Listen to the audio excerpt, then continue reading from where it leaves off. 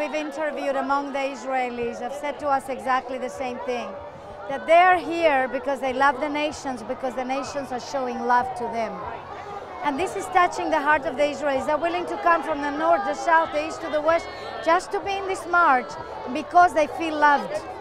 See, for 1,800 years, I'd say almost 2,000, the Jewish people have felt so rejected and so unloved by the nations, and especially by the Christians, because so many atrocities have been committed in the name of Jesus Christ, that when you see believers in the Messiah showing up from the nations here, loving Israel unconditionally, flooding Israel with love, the response from the Israelis is overwhelming. And I'm going to tell you something about the Jewish people.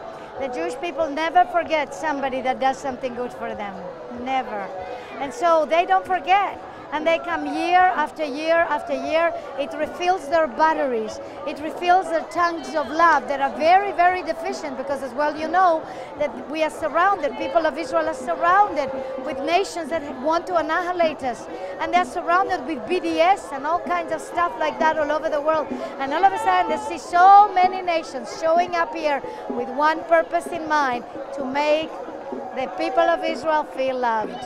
And that is huge, because that's melting down walls, and it's letting the people of Israel to see the true Messiah, Yeshua. Why did you decide to come to this march? What's the purpose?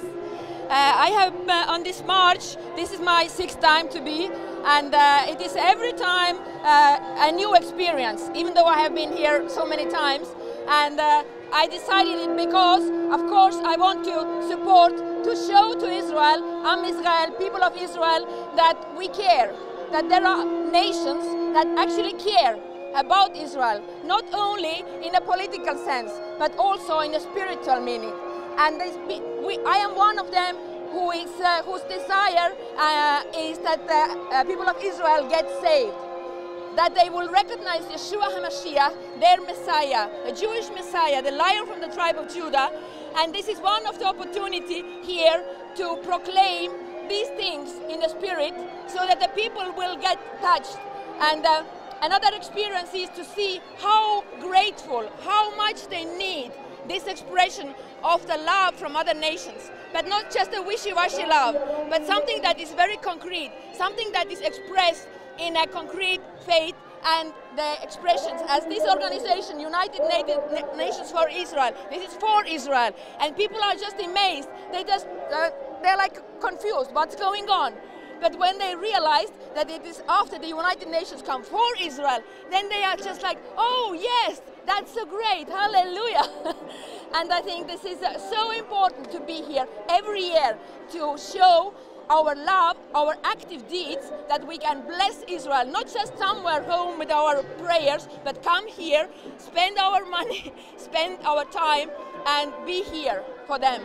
Amen, excellent. In fact, what Eha said, Eha is from Estonia, and what Eha said is very important, because the Bible says in Psalms 122 verse 6, pray for the shalom of Jerusalem. Now you need to realize that most people don't understand what that means.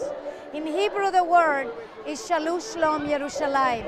Shalu Shalom Yerushalayim means go, find out how Yerushalayim is. It's not only pray from outside, it's actually come and see how she's doing, and see to it that she will be well, that she will be complete, entire, not divided, no.